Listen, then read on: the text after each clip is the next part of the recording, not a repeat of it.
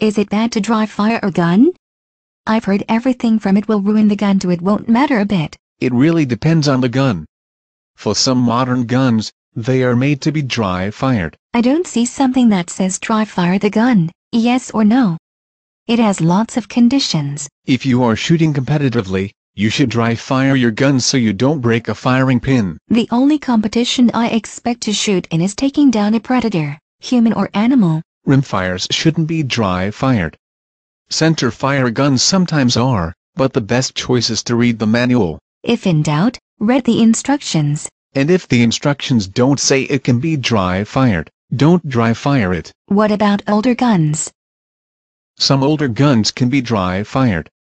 Or you could use snap caps or spent ammunition. I've seen older guns dry-fired repeatedly. They can be, yes, but could isn't should.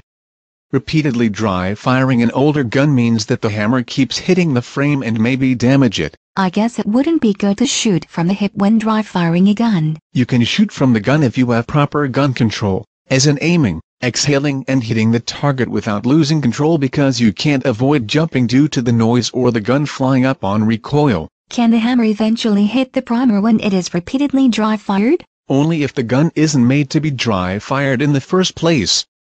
But that's a reason to regularly disassemble, inspect and repair the guns as necessary. At least modern guns are made to be dry-fired. Can be, but they aren't meant to be dry-fired all the time.